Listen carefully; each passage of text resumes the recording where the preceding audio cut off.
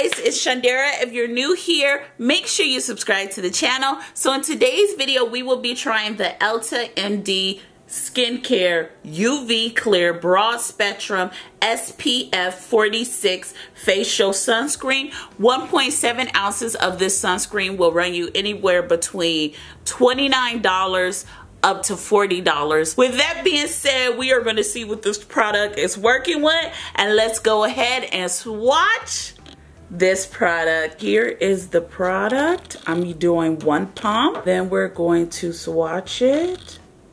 That is what the product looks like. Let me turn the light down. What do you guys think? It's giving me real purple tees, real purple vibes. So it's unscented, but it has that hint of sunscreen scent. You know, that real like chemical metallic scent. It has a faint hint of that, but it's not loud. It's giving me really like cheap aloe vera store gel teas. You know, this is an expensive sunscreen, so I had to scrape half of it off my hand to apply to my face because I want to use some more pumps and I don't want y'all judging me. So I'm gonna put another pump there, and then one more pump here. You have enough sunscreen to go all the way down the neck to get the full protection and coverage. And like I mentioned to all of y'all, this is why my sunscreen works and yours doesn't. It's because I use the proper amount. And I also want to say this: there is no proper amount they tell you to use. They don't tell you, oh, please use 6 pumps, 7 pumps. They say apply liberally. And for me, liberally is like 3 to 4 pumps, okay? So this is what this sunscreen's looking like, giving me real purple tees. Oh, help us. Oh, this is about to be a mess, y'all. So I've rubbed the sunscreen into my face. I'm not looking white cast. I'm gonna go ahead and turn the light down to see what we're working with. You guys, no white cast. What do you guys think? On my lips, that's the sunscreen. So they looking a little ashy. That's the sunscreen. But look at the rest of my face. What do you guys think? Here's my cheek. Here is my forehead. Here's my other cheek. And here is my chin. Other than my lips with the white cast, my face, it doesn't have a white cast at all. I'm shook, honey. I am going to go ahead and wait 20 minutes because, you know, well, 15 minutes to be technical, to let all of the sunscreen settle down to see, because sometimes sunscreen gets off a very white cast, but if you wait 15 minutes, then, you know, it all disappears. So that is what we are going to do to see if, you know, it leaves my lips. So it's been 20 minutes and the lights are completely down, and this is what the sunscreen looks like. Here is my left side of my face. Here is my right. Here is my chin, and here is my forehead. What do you guys think? This is like completely with the light down. What do you guys think? Let me get the mirror.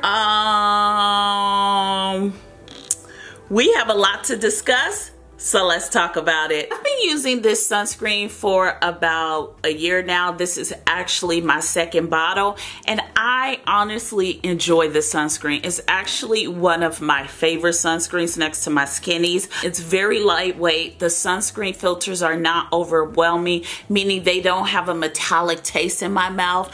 I also like the fact that this sunscreen really sinks in nicely. If you have very dry skin, it gives your skin that sort of glow look. However, since I am combo, there were days last year when I was really oily, and I didn't have a problem with this making me look too shiny. It sort of gave me a matte look when I had very oily days. It's not heavy at all, so you won't be sweating with this sunscreen. When it sinks into your skin, it like sticks to your skin, and it just really creates this amazing protective barrier for the rest of your skincare products.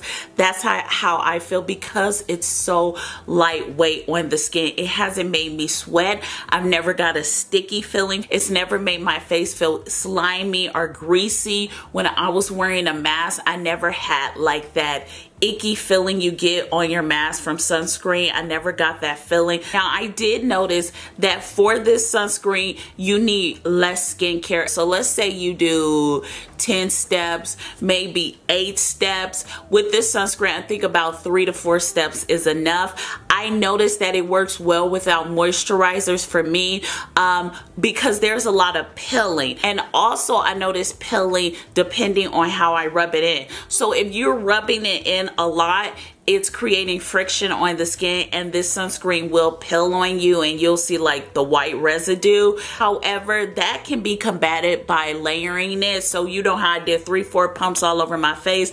You may want to start off with a half a pump, apply it to your face, and then keep going until you see pilling.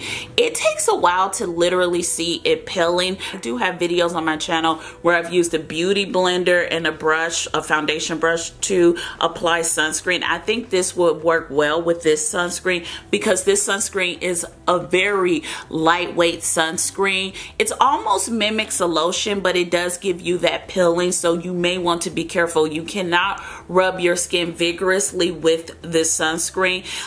If you even notice a white cast, you may want to start patting. You may start getting scared and want to rub it, but you have to be very gentle or this is going to pill on you. And this sunscreen is expensive in my opinion, so it's not one of those sunscreen that you could just throw away once you start seeing pilling. So please be very gentle with this. I did experience just a little bit of burning with this product, and that's because niacinamide is the 3rd ingredient on the list. Some people may consider it the 2nd ingredient on the list if we're not including water, but water is first. So I did experience a little burning because of the niacinamide. And if you're a person who is real sensitive to niacinamide in your products, then this product does have niacinamide. I don't know. What is with this niacinamide craze? Like, I mean, look, they probably started it first, so I'm not talking about them, but I'm just in general. People are really loving niacinamide. I don't look, I just don't get it. Anyways, with that being said, I do feel if you're a person with very dry skin, you may need a moisturizer with this sunscreen because it's just very, very lightweight. However, if you're a person with oily skin, you probably won't even need a moisturizer with this sunscreen. You could get away with just doing your cleansing, your toner, your serums, unless you have a very lightweight moisturizer, and then apply this sunscreen. But in my personal opinion, you really don't need a moisturizer if you have a really great serum and toner regimen. It would just be pointless using a moisturizer with this sunscreen because it will cause flaking and pilling, and this is a very expensive sunscreen. If you live in a humid climate, I think you would really enjoy this sunscreen. But however, if you have dry skin, you live in a dry climate, this sunscreen will definitely be very drying to you. You may need a light mist because this will definitely flake and pill on you. I will say this, it is an expensive sunscreen. That's why I've only bought it twice because it's very pricey. But I will say this, it's a wonderful investment if you're looking for an upgrade in your skincare or something a little more high-end versus the drugstore ones. Okay, that's all I'm gonna say. I'm not naming. Y'all know what I'm talking about. With that being said, you guys, let me know your thoughts in the comments down below. I want to thank you so much for watching this video. Make sure you subscribe to the channel. Make sure you thumbs up this video. Make sure you're following me on all my social media sites. I love you guys so much, and I'll see you in our next video. Bye, you guys. Mwah.